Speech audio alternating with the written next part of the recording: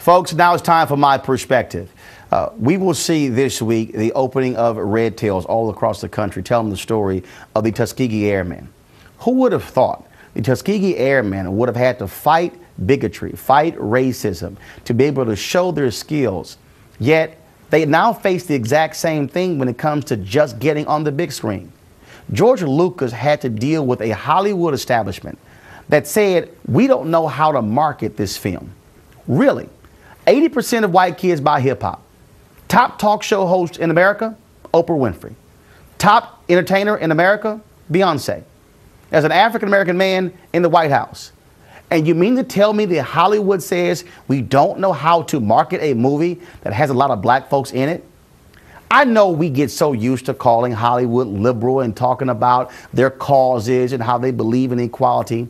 But the reality is this: Hollywood has bigots. Hollywood has folks who are culturally insensitive.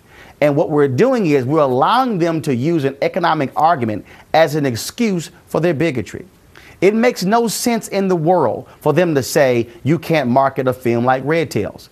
Guess what? How many more Jennifer Anniston sorry romantic comedy films can be put out? No one ever says those are white films. No one ever says that when you see Will Ferrell, that's a white film. So how is Red Tails a black film?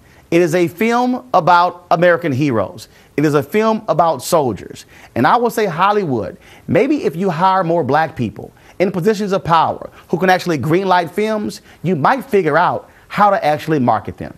That's my perspective. What's yours?